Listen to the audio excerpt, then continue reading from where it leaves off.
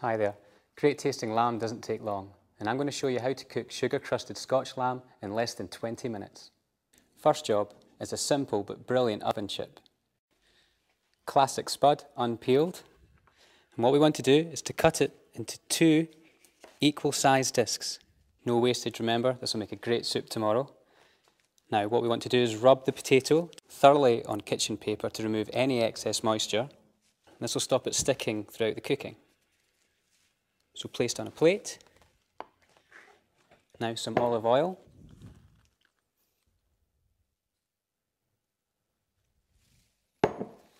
And just rub that in, making sure that the whole surface is covered. Grind of fresh pepper. Some sea salt. Now place on a non-stick oven tray, oil side down, making sure they're evenly spaced. Clove of garlic, unpeeled. Just place them straight onto the potato. And as the potato bakes, the garlic becomes soft, and then we can pop it out and smear it on top of the potatoes. So that's our chips ready for the oven. Preheat your oven to 230 degrees and cook them for 20 minutes, turning once halfway through. And there we have it, simple. So now it's time to sugar crust our lamb. I have some wonderful lamb cutlets. You can use lamb chops if you don't like the bone, with the same exact results.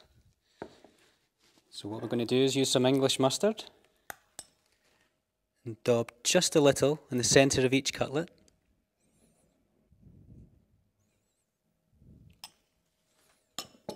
And just smear this all over with your finger.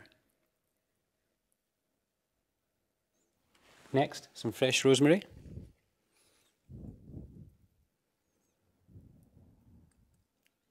Sprinkle of sea salt.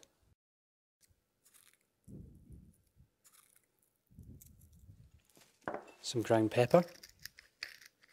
And here I have my demerara sugar. And all we'll do is simply dip the lamb, mustard side down, into the sugar, give it a little press, and place it sugar side up on a tinfoil lined baking tray. And that's that, ready for the grill. So that's our lamb cutlets cooked through and golden brown. I've rested them for 3 or 4 minutes so the meat's nice and relaxed and juicy.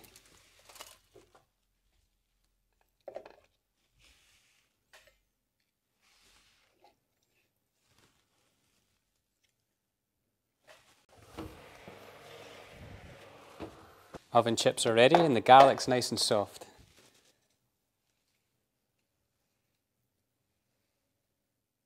Now simply just pierce the garlic and rub on your potato.